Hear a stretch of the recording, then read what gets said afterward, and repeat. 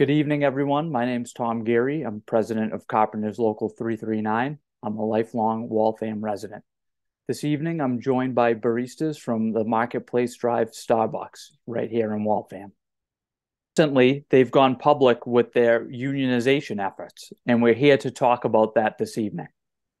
Hello, thank you so much for having us. We're really excited to be here. We are baristas from Marketplace Drive Starbucks. We recently filed for our union election, and I'm Aubrey Bachant.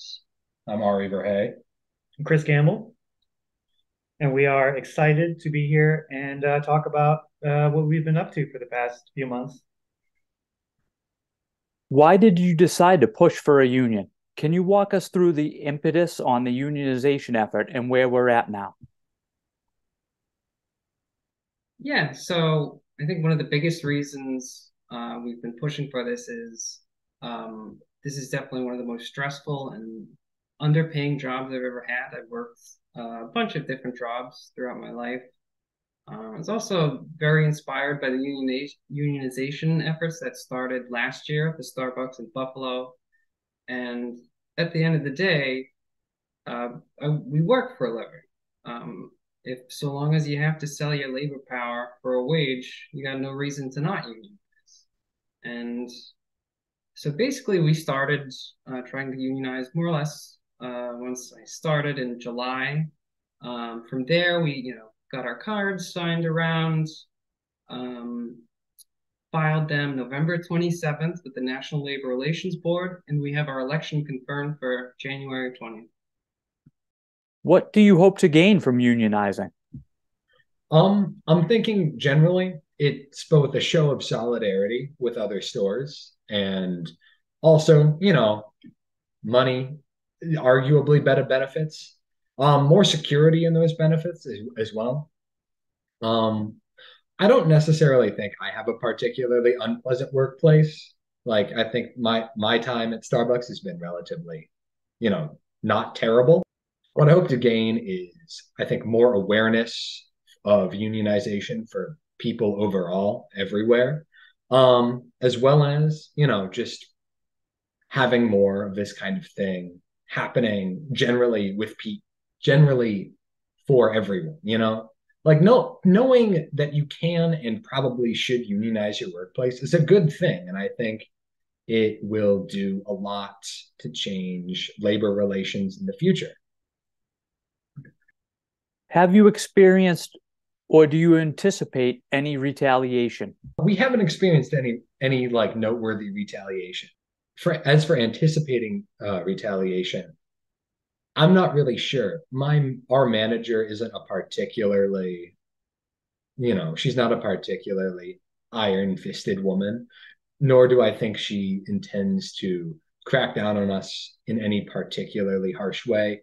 Um, I think standards that should be enforced will be enforced more in these coming days, just as like just to keep people a little sharper because Starbucks doesn't want this kind of thing, and they make a very big point out of not wanting it to the point where they have done some pretty unpleasant things to certain stores.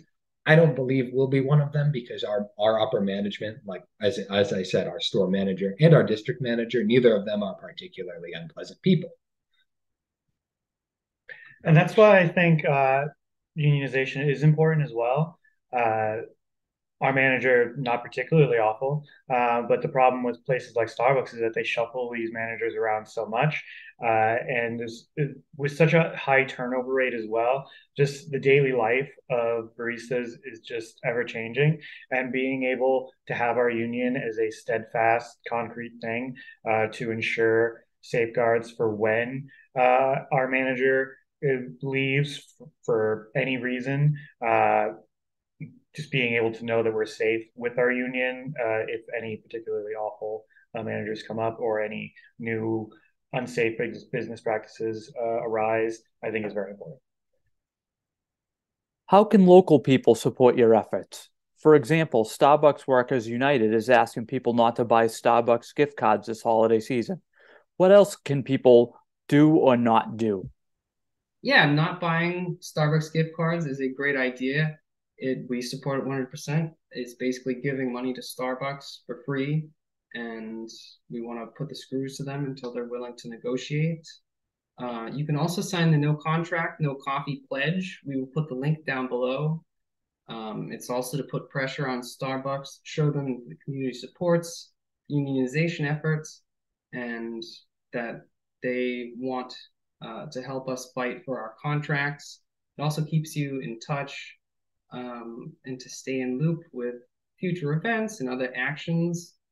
One of the latest ones was the Labor Day sip-in. I don't know if you're too familiar with what happens, but across the nation, a bunch of Starbucks unionized, a bunch of unionized Starbucks had sip-ins on Labor Day. A sip-in is essentially it's a play on the sit-in from the civil rights. At the end of the day, it's an event where community members occupy Starbucks's for a certain period of time in a day. They only get water or simple drinks, and when they order their beverages, use names like Union Strong or Solidarity Forever. The goal is to show community support, let management know they're being watched, and ultimately put pressure on them.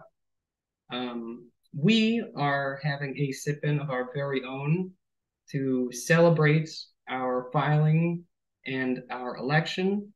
Our sip-in is going to be January 14th from 9 a.m. to 1 p.m. We'll have more information below. But if you do want to sign up, we're trying to coordinate this with certain shifts.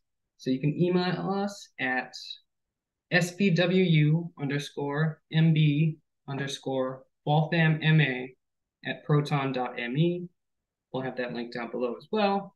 And if you can't make it to that, tell everyone you know, and even just swing by and introduce yourself. Tell us about how you support us. We really appreciate it, and we want to get to know you.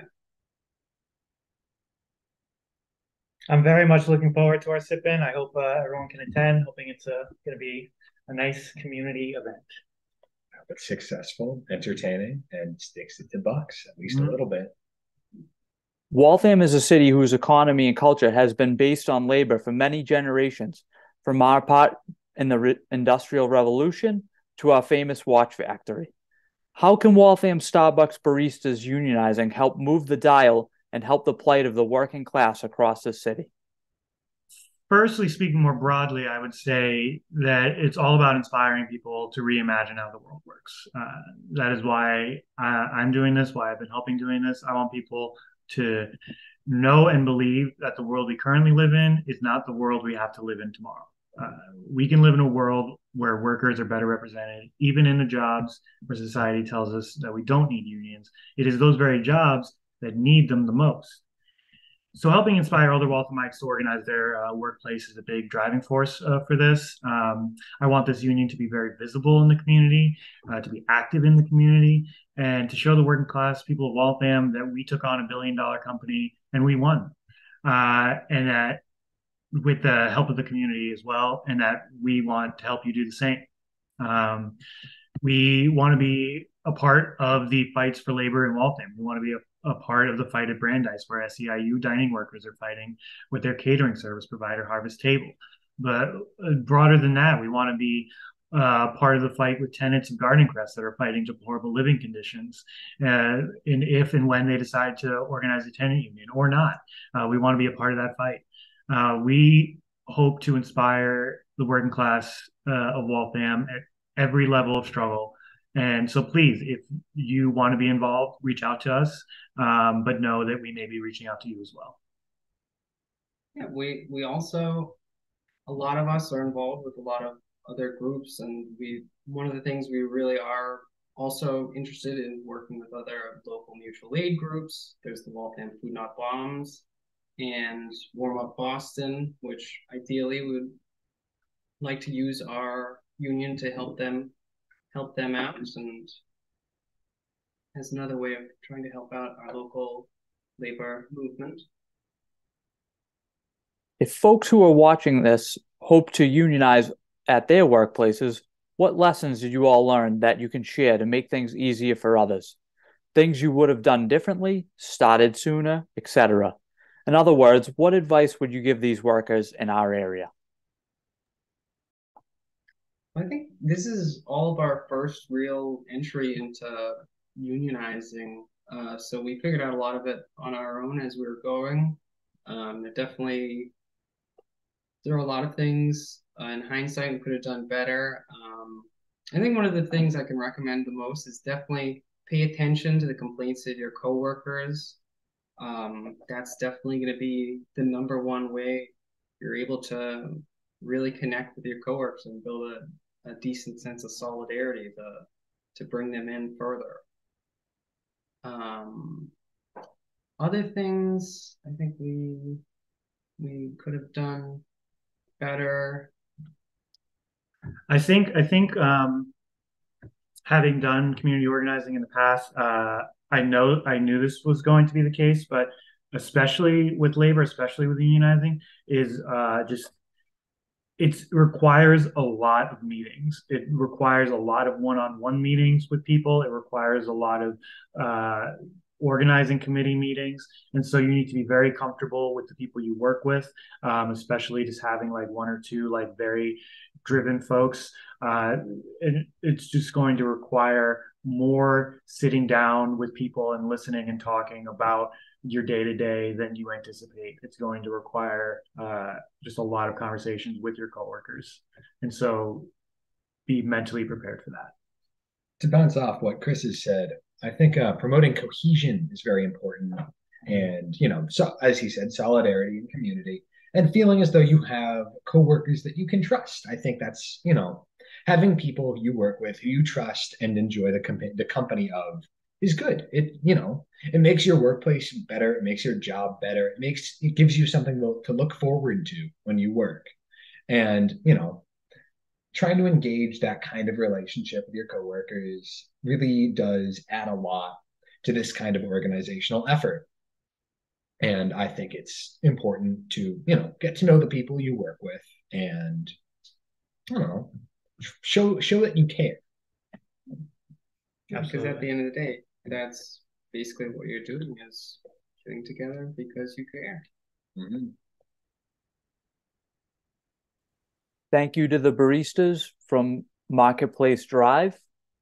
Good luck with your unionization efforts. And I'd like to remind everybody about the sip in on January 14th from 9 to 1.